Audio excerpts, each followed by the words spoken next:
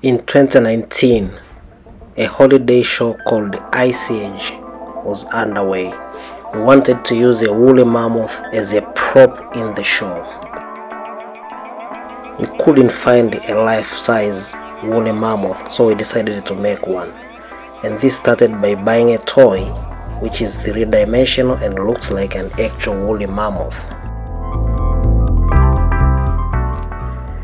Based on this toy and some records we found from archaeological websites and books, we did the measurements and then realized if we multiply by a factor of 4, we will get an almost life-size figure of a woolly mammoth. So the projection was done on the wall with tracing paper, and that was transferred into plywood, and then we cut these plywoods into tools to make it three-dimensional. And to piece these pieces together, we make it look like how you put a jigsaw together.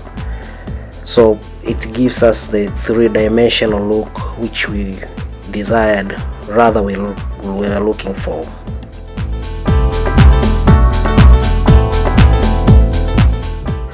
As we continue to piece together to make that bulk of the big animal, we figured out if we leave all these pieces as they are, they will be too heavy. So we needed to make it a little bit more lighter, and we decided to cut these pieces, the mid of them, to remove that and make it hollow, but at the same time without compromising the integrity of the structure, so that it can hold its own weight.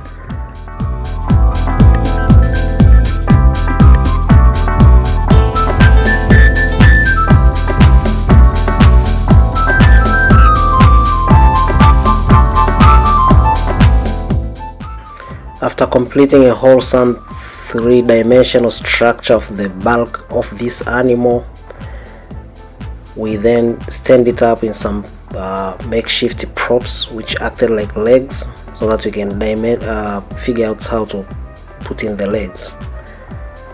Meanwhile, we were making these ribs. We call them ribs so that they will hold whatever the clothing material we wanted to use to cover the whole structure of the animal. So you can see the legs started being put together. We used the MDM, medium density boards, to do that, and based on the toy all the time, making sure that you don't divert too far from the actual dimensions and the shape of the toy. And we put everything together by using the jigsaw style.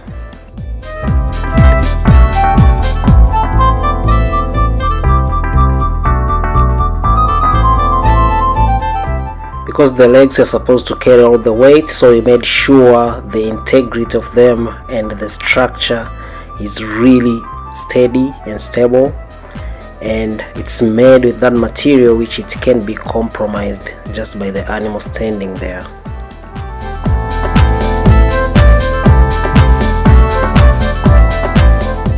After the figure starts coming out together, we shift on to the making those ribs. You can see that makeshift steam there, and then some other things like eyes were starting to be made, and everything was made on separate. And then we started putting together these pieces to make sure we get the animal standing on its own 4 feet. After the structure was completed and all the ribs are in place, we measured muslin. We used the muslin to make like an undercoat, you will say, if you're painting something. We wanted to use this so that we have that taut, nice like underneath surface. This way when we put a cloth which we chose for the skin, which is burlap, it will look realistic with muscles.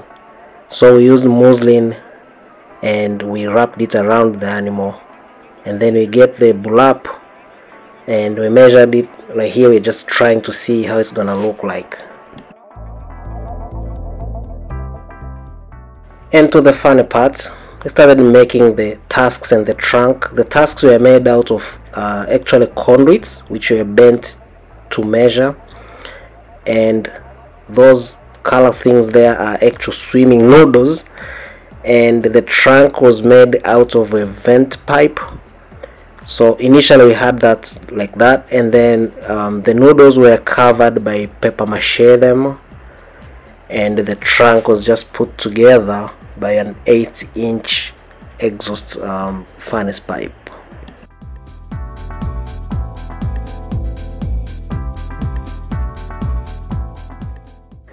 At this point the animal was getting a little heavier, so we disassembled it into all its 3 pieces and put on together all the pieces by themselves. The head had eyes on it, and then the muslin was put in everything and sprayed it with glue, and then it was moved to where it's supposed to be shown. In here all the 3 pieces were put together back again to form the actual animal as it was supposed to be. The head went in last, and then all the muslin was put in together again real nice and tight, and now you can see all the other additionals were put together. That little thing on top of the head, all the rump was made nicer and smoother, the muslin was complete, and then we started wrapping the animal in a cloth material called the burlap, which really resembles whatever the pictures of a woolly mammoth were. The tusks were painted and smoothened out, and the trunk was now made with like a nicer gradual reducers. After completion, Woolly was moved to his place in the show, and he was placed there complete.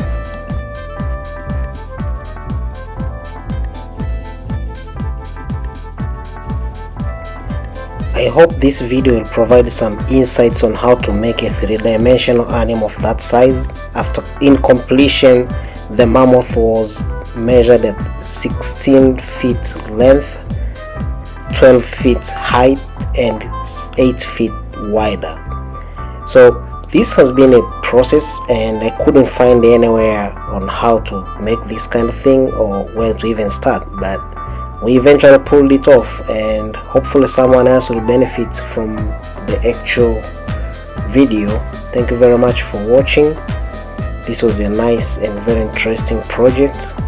Hope to do some more. Sorry this wasn't too much about plants, but well, plants were involved because it was a Christmas show. So there you have it. Thank you very much for watching, and please subscribe to this channel. Thank you.